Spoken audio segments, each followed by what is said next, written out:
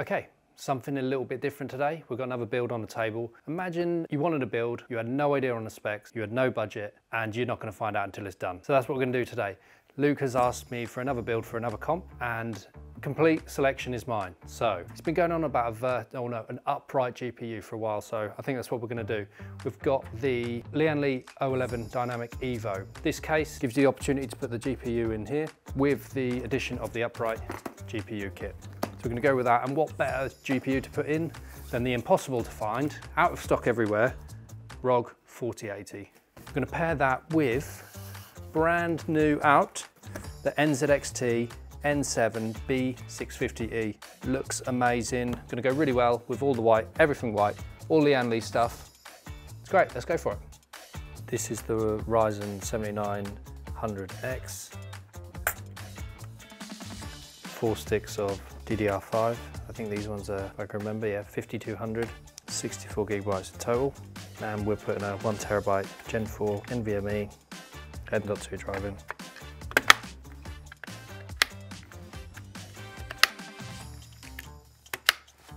That looks so smart, doesn't it?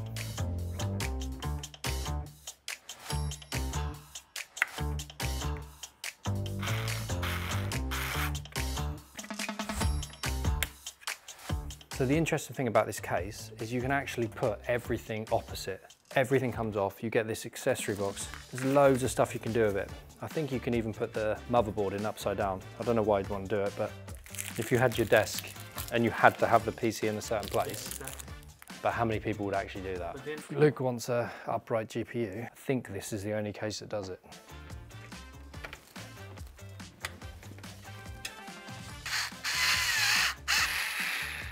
So there's not too many videos online that show how to do the upright GPU kit.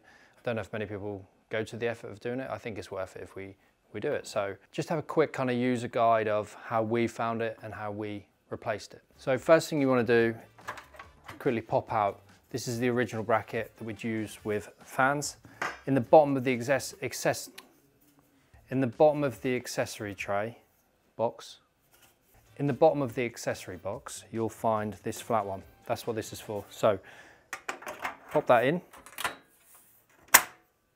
The GPU bracket, what you want to do is find, you've got different types of screws. You want the ones with the flat heads on, 4 of those, and pop that into there.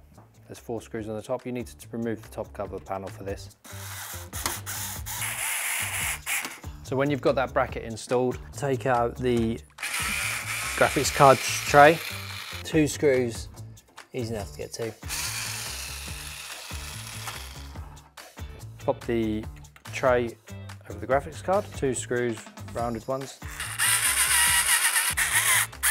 Okay, the manual says to put the cables in afterwards, but I think it's probably going to be more accessible to put them on that. So we'll put the Corsair power cable in and the Gen 4 Ryzen.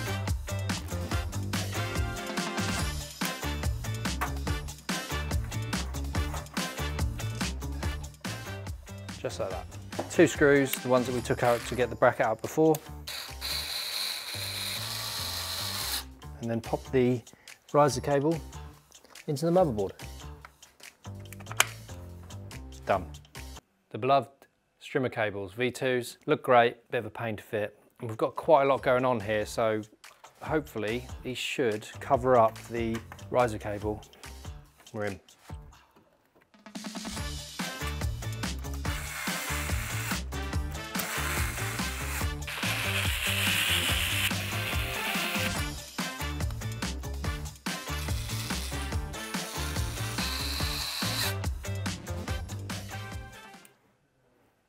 It is done. Should we see what the boss thinks? Luke, come have a look. Oh, you did it! Oh, holy shit. Is it attached or is it standing? It looks standing. It's not going anywhere. Fuck it yeah. is fully attached. It'll be a lot easier with a smaller graphics card. This graphics card is the absolute limit that it can go. It suits that. Yeah. What? So how's it attached? Is that like a third-party thing? No, that's a Lian Is it? £90 part. Fucking hell. Because it's a Gen 4 riser. The 4080 ROG. Such a nice card. 64 gig of DDR5. Pretty smart PC. Oh no, you haven't even noticed. The motherboard is the new version of NZXT N7. Just brand new out. Clean. It's expensive. Is it? Yeah, 310. Whoa. But it's fun because you're paying for it. Yeah. So you can win this bag of shit. Well, I think you can all agree that the Textalian has done an outstanding job once again. And this, as we speak, I think is live on the website with probably 5 instruments of PCs for probably 99p, if not around that price. So probably go get a ticket and see if it can be on your setup very soon. Good luck. If not, I'm gonna take it home. Thank ya.